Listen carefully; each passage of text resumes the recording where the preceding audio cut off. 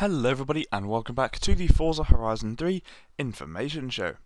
So today guys, what I'm going to be discussing with you today, I'm going to be discussing about why I believe Forza Horizon 3 should go slightly back to Forza Horizon 1, involving playground games. Now this isn't the developer I'm talking about playground games, I'm talking about the custom fun games that was a playlist in Forza Horizon 1. I'm going to go into a bit of detail about that.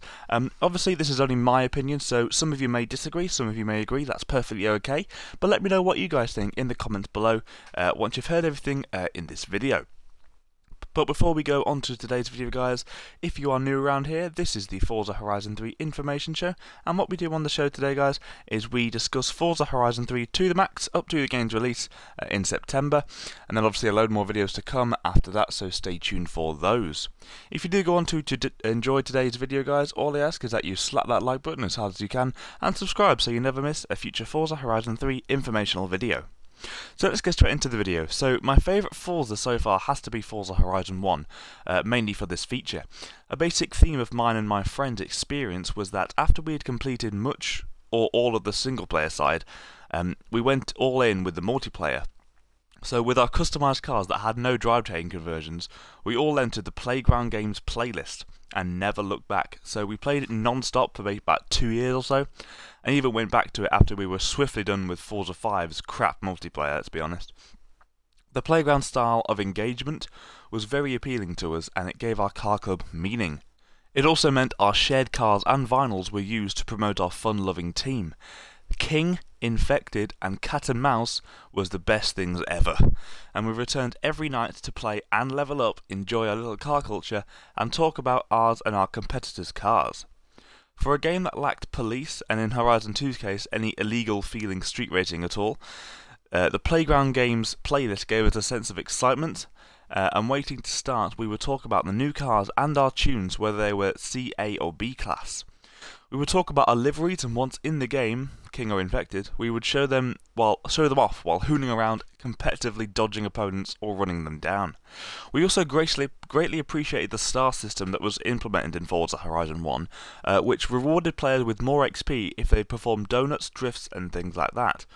Me and my friends would always go first for the 5 stars, whilst obviously dodging the Infected or larking about after being the King, so we could race each other to a proverbial in-game win. We would call out honestly once we got it, and we all loved it, so it was actually really fun. The other thing was Cat and Mouse, which was to us the greatest test of teamwork in a car game ever, and it was pretty damn good. In King, we hooled around, driving with our best skills to escape a pack, and then Infected we were teaming up to shut down some impossibly awesome driver who we also loved chasing. Then it was the Cat and Mouse, so we know people would quit because many people rage quit on that game, but we stayed in it, and it was our chance to be Dom, Brian and Letty in our own Ford Fast and Furious, boosting and blocking a couple of old Jaguars as we blistered around the old river road or drifting crazily as GTRs down some orange canyon trying to stifle some little old Peugeot over the line. We also loved being the mouse and playing as a team to get it across the line. But then it went into Forza 5. Now Forza 5 was a bit of a morbid multiplayer, to be honest, so the playground games in that sucked intensely in my opinion. The HUD was all wrong, the stage was broken, people escaping all day, people in cater rooms had impossible advantages being able to fit between the crates, and there was no match timer. We paying players ended up sitting around the most games hoping that the player who had escaped the King or was the last non-infected would return, and then there was one stage. Then there was the almost perfect Forza Horizon 2, which was perfect in every way apart from the fact that it lacked the playlist and the matchmaking. So I know it had it, but it definitely was not the same. There were no cat and mouse of all things, and it certainly wasn't very fun online for me and my friends. The idea of 1,000 player clubs were pointless to us, and Horizon 1 had done it first and done it better. We had to push ourselves to play for the 100 game achievement, and then when we had played hundreds of games in Horizon 1 without blinking, you know, it's about the same as one game in Forza Horizon 2. But anyway, with Forza Horizon 3 coming to us in September, I definitely do want them to implement some kind of playground games. I hope you guys agree with me on this one. I definitely love the sporting discipline that all the players needed, given the variety they showed up in to complete and parade their car. So I do ask Playground Games, please add a Playground Games playlist to Forza Horizon 3. preferably in the same vein as it was in Forza Horizon 1. That would be my personal wish list just for that. But then again, guys, that is all my opinion, so you may agree, you may disagree, that's perfectly fine by me.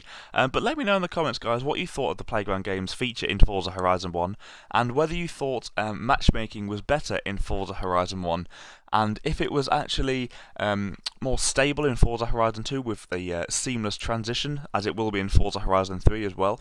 But yeah, let me know your thoughts about that in the comment section below, guys. But that is basically it from me in this video, guys. I did hope you enjoy it. If you did, please like, comment and subscribe, and I'll see you in my next video, guys. Thank you for watching, and I'll see you in my next one. Bye bye.